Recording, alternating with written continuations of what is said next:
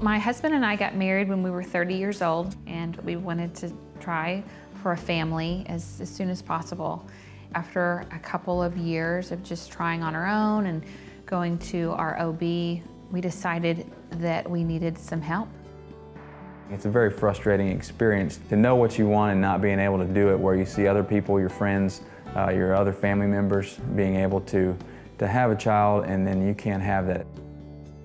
You look to your spouse and you cling for support because you feel like you're the only ones that's dealing with this issue, and it can be embarrassing, and it's something that you just thought it would come natural, and it doesn't, and it didn't for us. Being the husband in this situation is a lot different, I think, than Stacie's experience, because you feel bad for her. I think she took it a lot harder than I did.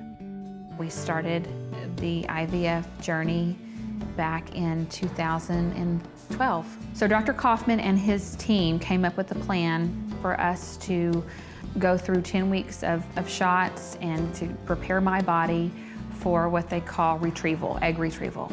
So it's shots and medications and blood work, and then we implanted at day 5, and then it's the waiting game, and that was the longest 2 weeks of my entire life.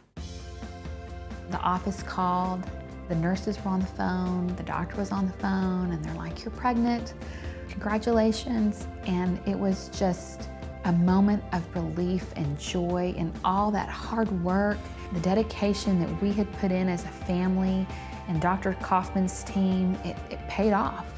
To finally have that feeling, to know that our son was on the way, is just something that you cannot even explain in words. We had a healthy 5-pound, 10-ounce baby boy named Bryce. He has just been the best thing to come into our lives.